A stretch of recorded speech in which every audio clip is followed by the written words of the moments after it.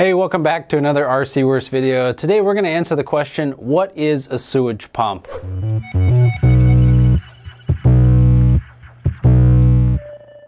It's just nice to know what the different types of pumps are on the market and where to apply them, especially when you're shopping for one, making sure that you're looking for the right pump for the application. So typically, what is a sewage pump?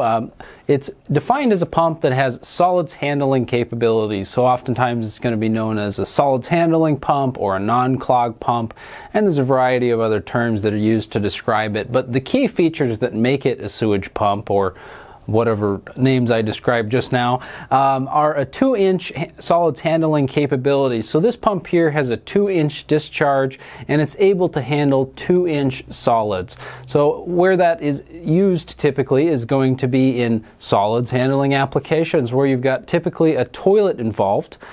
So a common application would be in a basement where you've got perhaps a bathroom and you've got to lift the sewage up and get it out of the basement and into the main sewer line, or perhaps your home is in a low spot, your septic tank is up a hill and you've got to pump the sewage from the home up into the septic tank. In addition to a 2-inch discharge, a sewage handling pump, of course, is going to also have a large opening in the bottom and typically a lot of free space inside of the volute to prevent clogging and plugging from the material that it's going to be passing. So one thing that a sewage pump is not is a grinder pump. Oftentimes I get a call for someone looking for a grinder pump, talking specifically about all the features that a sewage pump has, and just make sure that you are able to make that distinction. A grinder pump is intended to chop, slice, and dice the solids, macerated solid slurry, whereas a sewage pump is capable of passing the solids whole to a septic system. You never want to use a grinder pump